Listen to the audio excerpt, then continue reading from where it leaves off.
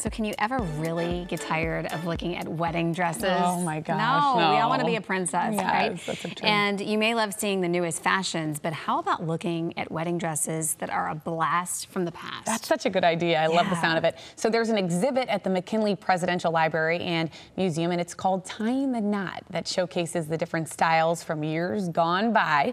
And Kenney is the executive director of the museum, and she's here to give us a preview.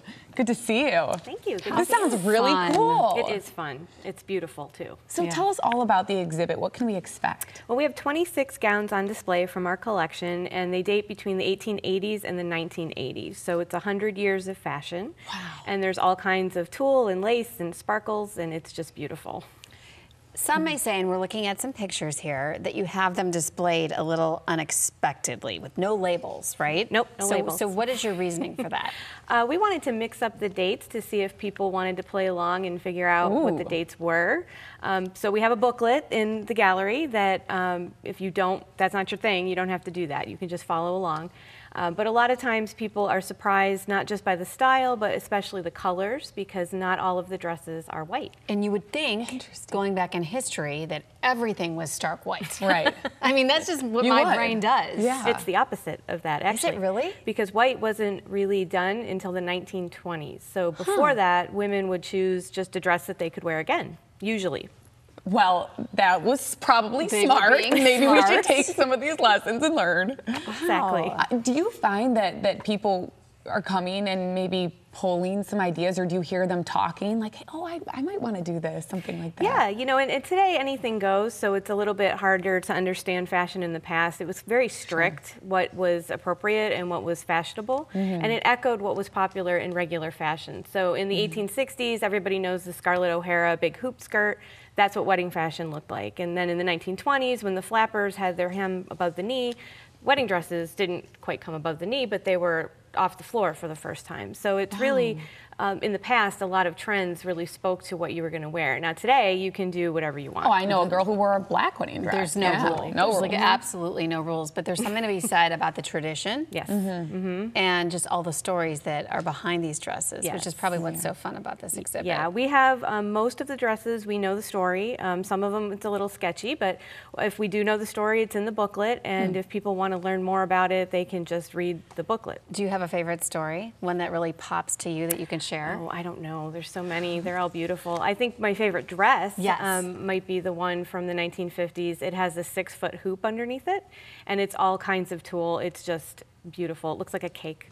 It was like genius. At the time, they were getting a core workout Yes, without even realizing what they were doing. Right. So many different, like the corsets and things change.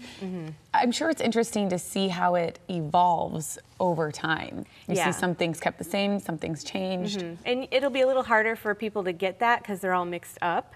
But you can see definitely in the 19th century, the waist is so tiny. Oh, gosh. You were wearing a corset since you were about 5 years old. No, that's not healthy. No, it isn't. We know that now. It Can is we not not healthy go back to the at all. corset? It does not go along with the nachos and M&Ms that went down my No.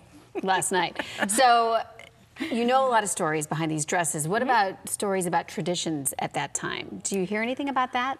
Traditions are kind of, they go during the different decades, definitely evolving. And a lot of the things we do today, we have no idea why we do it. Is that true? It's true, yeah. And so when you look in the history of just about anything, it makes more sense.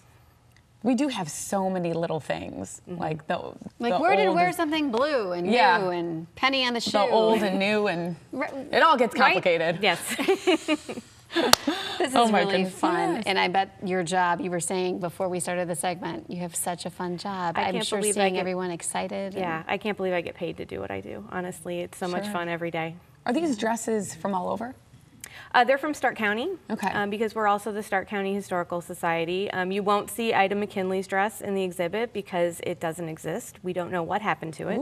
We don't have it. Mystery, right. Yeah, if anybody out there knows anything, we'd love to know. So that's what people often don't understand. We are a presidential library, but we're local history too. So it's not this exhibit is not presidential. Okay.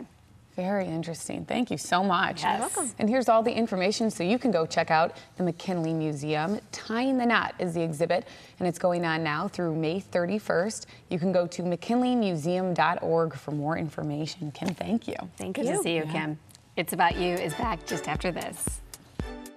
This segment of It's About You was furnished by the McKinley Presidential Library and Museum.